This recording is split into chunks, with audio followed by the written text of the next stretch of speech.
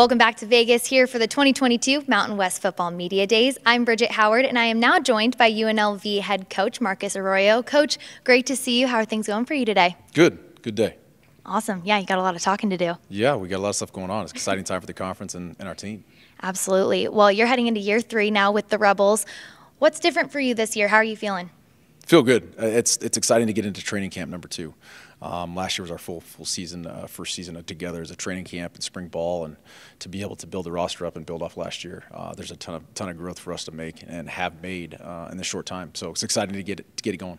Cameron Friel had a big season last year at quarterback, was named Mountain West Freshman of the Year, but he's going to have a little bit of competition, it seems, this year with a 5-star recruit and Tennessee transfer Harrison Bailey joining the program.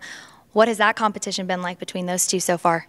Well, I mean, we got Cameron Friel and obviously Doug Brumfield both back. Both had action last year. Doug got her injured, but both proved to have some traits that we think we can make a really successful program to build around. I think then you infuse Harrison into the mix, which came in spring and did a really nice job. Ball junkie on that room in itself is just really exciting. It's one of the best groups collectively I think that I've had in a while. What was attractive about him as a player that made you want him to come to UNLV? Well, I mean, he's a quarterback guy. I mean, he likes the game. He likes it in all aspects of it. He likes to study the game. He works really well with the group. He's a good leader.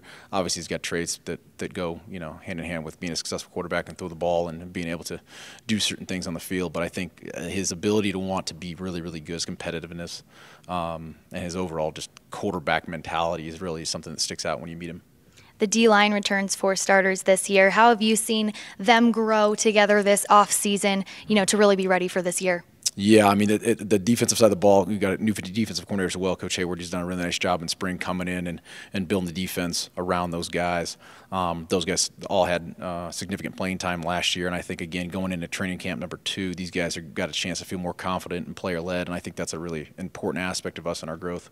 You lose running back 2-time All-Mountain West first-team player Charles Williams, but who are the likely candidates to really step into that role and give you big production in that position? Yeah, it's going to be by committee right now. I mean, some guys are going to have to prove themselves as we get into training camp and into fall. Losing Charles is a big piece of what we've got to be able to overcome. And I think that between Courtney's and Chad and Javon and Aiden Robbins and some of the guys we've got in the stable, those guys by committee would be an exciting opportunity in training camp to see who really shines. Well, Coach, thank you so much for taking the time for us today. Great to see you, and good luck this season. Thanks. Appreciate it.